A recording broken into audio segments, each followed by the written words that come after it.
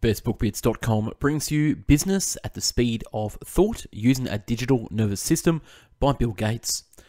The digital nervous system. The main concept Gates talks about in this book is the flow of information and how it is the lifeblood of an organization. Like a living creature, an organization works best if it can rely on a nervous system that sends information immediately to the parts that need it. A digital nervous system can unite all of an organization's systems and processes, releasing rivers of information and allowing businesses to make huge leaps in efficiency, growth, and profits. I have a simple but strong belief. How you gather, manage, and use information will decide whether you win or lose. Bill Gates. The concept still is relevant today, even though information is much wider available in 2023 than back in 1999. Information sharing wasn't really something of priority. For instance, upper management might not be transparent on all issues for fear employees might gain too much power. That's one problem still persisting today. The paper processes held problems from 1999 is much less relevant nowadays, but still, many organizations back up all their digital stuff on paper. See if you have the information to the answers to these questions. What do customers think about your products? What problems do they want you to fix? What new features do they want you to add? What problems do your partners have as they sell your products or work with you? Where are your competitors winning businesses from you and why? Will customers' changing demands force you to develop new capacities? What new markets are appearing that you should enter? A digital nervous system won't guarantee you the right answers to these questions, but it will free you from the old paper processes so that you'll have the time to think about the questions. It will give you the data to start thinking immediately and to see the trends coming at you. A digital nervous system will make it possible for facts and ideas to quickly surface from deep in your organization, from the people who have information about these questions, and it's likely many of the answers. Most important, it will allow you to do all these things fast. The first step in answering any hard business question is to look at the facts. It's easier to say this than to do it. The principle is illustrated in my favorite business book, My Years with General Motors by Alfred P. Sloan Jr. If you've only read one business book, read Sloan's, but don't put this one down to do it. Extraordinary successes can follow from positive leadership based on information and reason. To manage with the force of facts, one of Sloan's business principles requires information technology. Companies should spend less time protecting financial data from employees and more time teaching them to analyze and act on it. A final sign of a good digital nervous system is how effective your face-to-face meetings are. Good meetings are the result of good preparation. Meetings shouldn't be used mainly to present information. It's more efficient to use email so that the people can analyze data before the meeting. Then they will be prepared to make suggestions and debate the issues at the meeting itself. Too often, important customer and sales information is pulled together only when a consultant arrives. You should have that information there every day, ready to be used by your employees. To begin creating a digital nervous system, you should first develop an ideal picture of the information you need to run your business and to understand your markets and your competitors. Think hard about the facts you need to know. Develop a list of the most important questions for your business. Then demand that your information systems provide the answers. Information systems free people from the boring work. Scared that automation will take away some jobs? You shouldn't, because it's boring and repetitive work which is going to be automated. In general, people will just move to a more interesting position, one where they supervise and do more cognitive, more interesting work. Of course, some people will still lose their jobs, but I think the net impact of AI will be positive. Here's a good rule of thumb for building automation tools from Bill. Our internal tools have two goals: to use software to handle routine tasks so that our knowledge workers don't waste time and energy, and to free people to do more difficult work and handle unusual situations. Our internal developers use the salt-boiled egg rule. A user must be able to get into and out of the most administrative tools within 3 minutes. Bill Gates, it's easy to measure when you make your factory workers more efficient.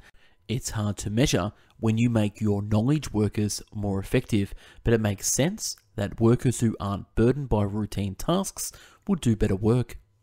More time to do customer service. Customer service will become the primary way of adding value in every business. Human involvement in service will shift from routine, low-value tasks to high-value personal service to the customer. A great example of more and better customer service thanks to information systems is Merrill Lynch. The company dedicated $1 billion to build an information system for their knowledge workers. Since the changes in system at Merrill Lynch, financial consultants have more time to build stronger relationships with clients. Merrill Lynch then decided that giving more information to clients would make the relationship with them stronger, not weaker. It gives the client information, but financial information is not financial knowledge. That is still provided by the financial consultants who now have more time to concentrate on it, and they provide it to well-informed clients who ask better questions than badly informed clients. The internet doesn't replace people, it makes them more efficient.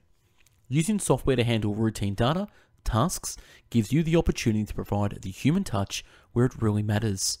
There's a dramatic difference between getting a note that was clearly written by a person rather than a computer. It's enormously valuable to have a person working with any customer who is unhappy about something really important or who has special needs. In a hotel, for instance, smart software can dramatically shorten the check-in and check-out time. Staff can then help customers rather than filling in forms, and guests will enjoy their stay more as a result. The internet as a gateway to new technology. Bill explained with a brilliant example the impact of the internet. Back then, about only 50% of the US population was using the internet on a regular basis. You could have asked the valid question, do you have the internet? But would you have asked someone if they had electricity in their home? You'd get a bit of a weird look. People in developed countries don't think much about the electrical products, we just use them. But people who are now in their 50s can remember when just a few families had TVs.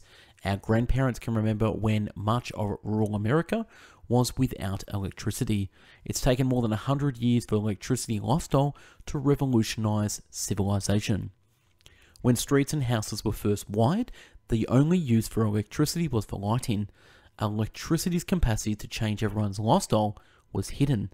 Electric light was cleaner, safer, brighter, and more convenient than natural gas, oil, or candles. When the infrastructure was in place, though, new products were created that took advantage of electricity. Electric refrigerators, record players, and the air conditioners applied the new technology to existing needs. The most revolutionary uses of electricity were the phone, the radio, and the TV. These new machines changed our economies and our lifestyles. People hadn't dreamed of these products before the infrastructure was available. Bill names a dozen of future use cases of the internet, most of which already happened just as he predicted. The internet and other newer technologies will enable many use cases we can't even imagine yet, just as the electric grid did back in the early 1900s. One example in particular I want to share because Bill predicted smart home automation there, something with which I work lately.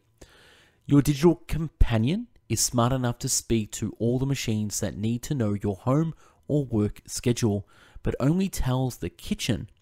These machines have become part of the ordinary life. When you leave the office for the day, your personal digital companion will download your email, which might include a grocery list from your husband or wife. At the store, you can download a new recipe and all the items for the meal will be added to your list. Your digital companion is smart enough to speak to all the machines that need to know your home or work schedule, but only tells the kitchen machines about the recipe. From a computer in the kitchen, you check the house. A video of the front door area shows who called when no one was home. The internet's role in education. Programs like this spread to schools all over the world. The effects have been impressive. A recent report shows that students who regularly use computers gain many skills. They write more often and better. They have better analysis skills. They express themselves more creatively. they work more independently, and they are better at problem solving and critical thinking. PCs can help the learning experience from the traditional approach, a teacher talking at the front of a classroom with reading tasks, to a more hands-on approach that tasks advantage the natural curiosity of students of all ages. PCs enable students to explore information at their own speed, to learn from the sound and pictures, as well from text, to do experiments, and to work together with other students.